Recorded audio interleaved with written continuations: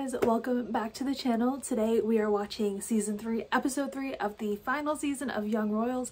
I am wearing my Elias sweatshirt that says "Let's start a revolution." I figured it was fitting considering the lyrics of Simon's new song that he's working on in the last episode, so let's just get into it. He looks so worried. Oh shit. Oh god, please don't put that pressure on yourself. Please don't. Because I feel like that's how she got to the point she's at. Just slightly. Don't put that pressure on yourself either. Oh, because that's just an impossible standard for you to meet. Oh, honey. Ooh, look at that pink lighting. Oh, Simon's asking valid questions. This is actually answering a lot of questions that I had, because I know the Hillerska students aren't doing their own laundry, so that makes a lot of sense. Presents? Graduation presents? No, they're whatever they... Yeah. Bro, this music. Not Beethoven's Fifth. But the real question is, where's Krill? Because he's my fave super minor character. Oh, they can say something, August. Really? Really? Really? I know it's hard, Simon, but you really have to, like, just not pay attention to what everyone else says. I know it's hard, but you can't feed into that. I agree with Willie on this one. Ville, sorry. Like, you just gotta let it roll off your back. It's hard, but you learn with time. Ugh.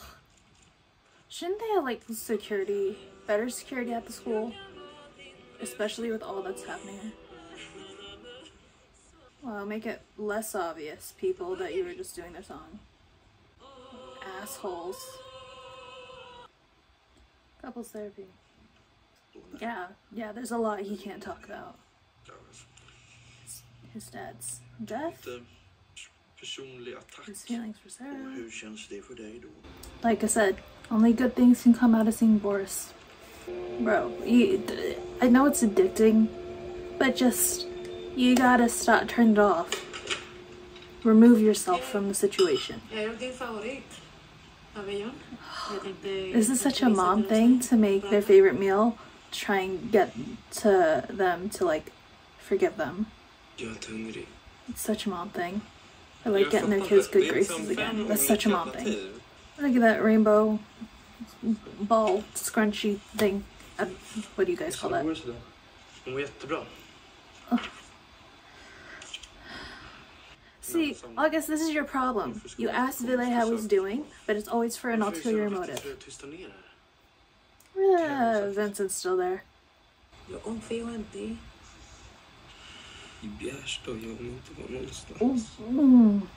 That is not true. Rosh and Ayub love you, Ville loves you, Felice likes you. The haters.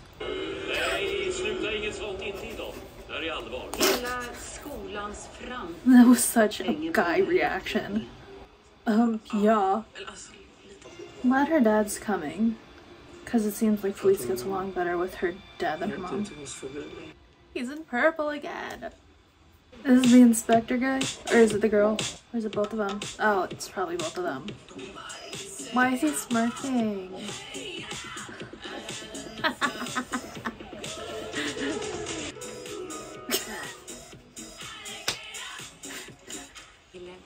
Yeah, keep rehearsing. That's it's the same as gaming, right?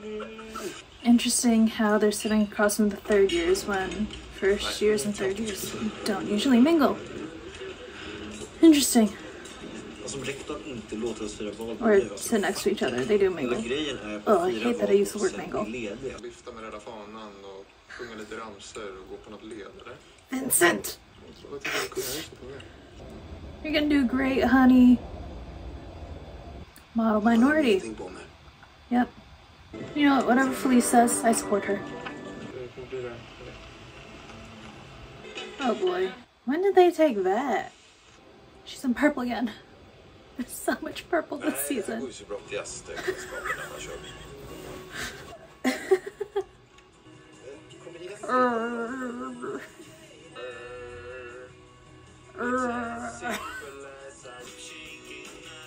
people usually put cologne on their belly button? Oh my god, he's gonna take the bus? Does he know how? Like, cause Villa didn't in season 1. Oh my god. She's still not back at school though, so does she still have her spot? Look how quickly that smile was wiped off her face. Oh. Well, I guess you don't know the half of their relationship. Oh, it's complicated. The fact that, oh my god, the fact that Villa said that to Simon too, you're the only one I can talk to. Wow. What did he end up doing with Rousseau? Because obviously she's not writing. So what did he do with Rousseau? Just sell it again? Sell the horse again? Oh, Dad, you are opening a can of worms.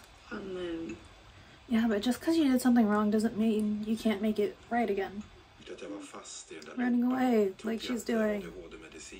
Sounds like he's done a lot of self-work. You make it better. But that wouldn't happen if you just do nothing. Again, I ask, where's Krill? You can do this, Sarah. Yeah, and he has so much anxiety before that. Is this gonna lead up to the scene from the trailer where they're making out in the hallway? I was right. Boys, just don't leave your clothes out in the hallway, okay? Seriously, don't leave your clothes in the hallway. And their curtains are closed. He's gonna relapse, isn't he? Yeah. Bro, and after that entire big talk you had with Sarah. Well, you didn't live the same lives. He's playing with his girls. He's playing with his girls. Yeah, but that was Simon. Even though he's younger than Sara, he was the one protecting her. Yep. Okay, morning yoga. Extracurriculars are back, I guess. Okay. Okay.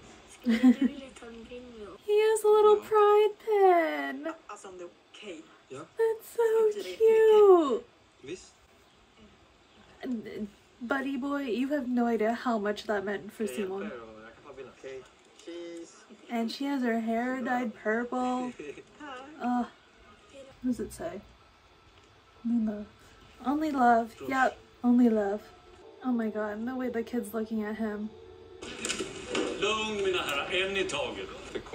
Oh, fuck off, Vincent.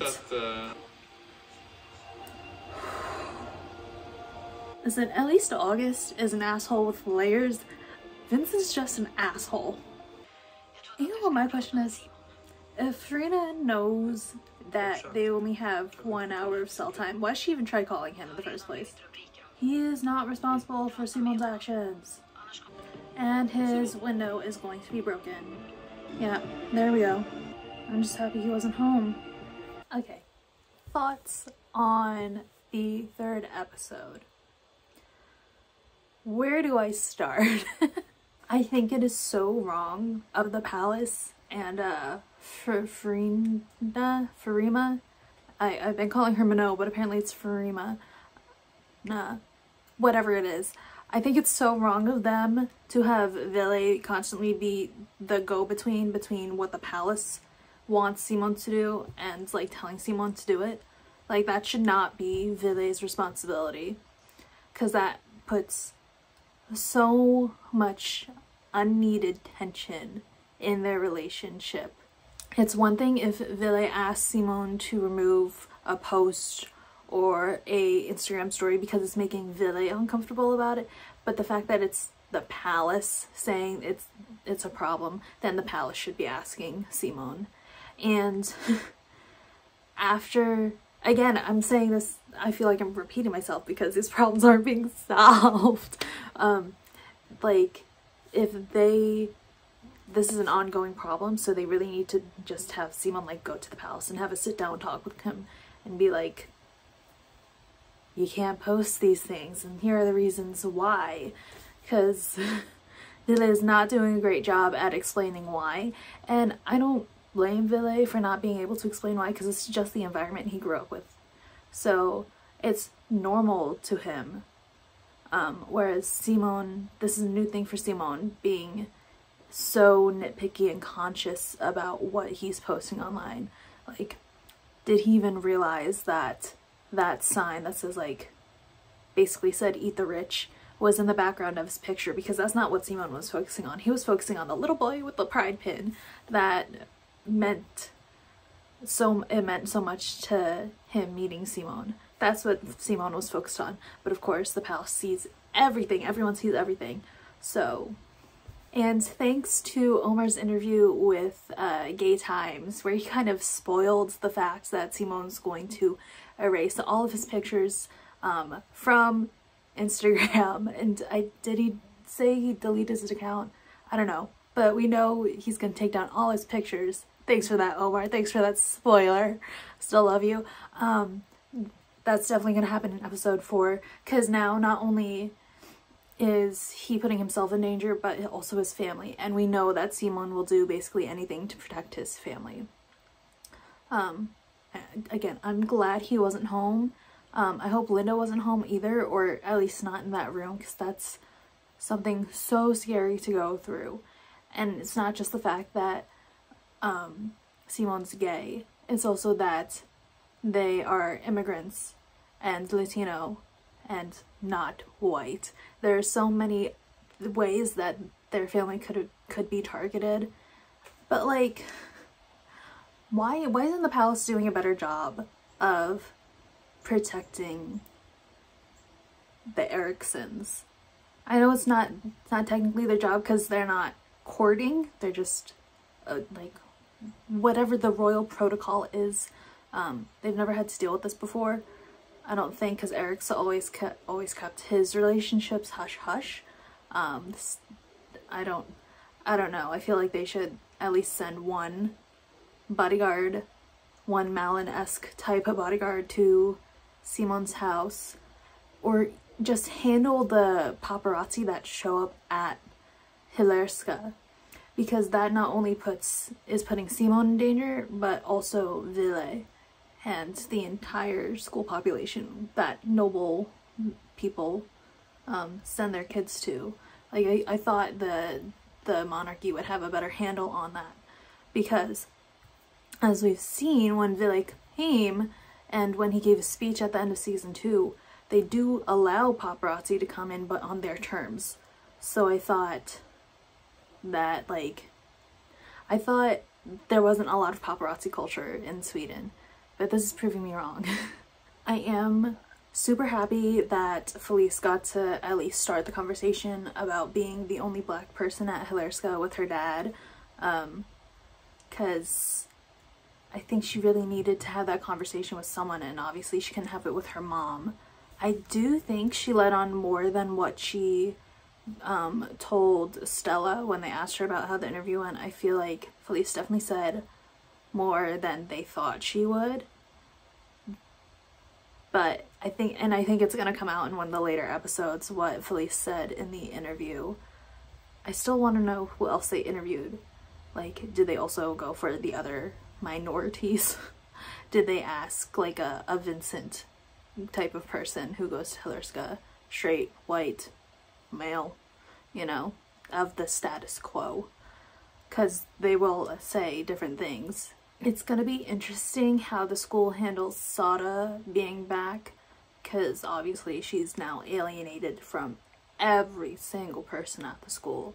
Like, before, at least she had Simone, but now she really has no one, and she's gonna have to put in a lot of work to earn back Simone's trust and Felice's trust. I do wonder what was in Mickey's glass mug, whatever Sada was sniffing when she came back. I'm guessing she took the bus back, because I want to believe him that he just fell asleep and he's still sober, but as Sada has said in the episode, he has good phases and bad phases. But I would hope that now that he has a better relationship with Sada, that he'll continue with it. And like after the conversation he had with her about like you can't run away from your problems anymore, I hope he still is working towards making things better, instead of just going back into the cycle of getting better and then relapsing and doing that mess all over again. And then like lastly, I really hope we get some better news about Miss Queen Christina soon, cause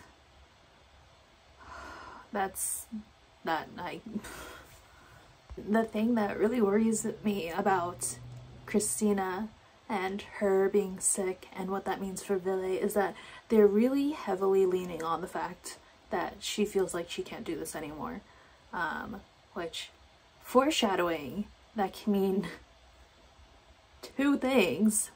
Either she's gonna step down as queen and Ville's gonna have to become reigning monarch, or two, she's gonna, you know, she's gonna Eric and have no choice. Either way, Ville has no choice in taking over duties as monarch, and he doesn't even know if he really wants to or can handle it. And then there's so much more pressure where they're like, you have to be able to handle it. Oh my god, this poor boy. I can see Ville and August coming to some kind of truce slash making kind of amends with each other, because I feel like that's how this whole therapy thing is leaning towards. But I really don't want to see August anywhere near the throne. And I went into season 3 thinking that they wouldn't make a super final decision on if Ville will ascend to the throne or abdicate or not.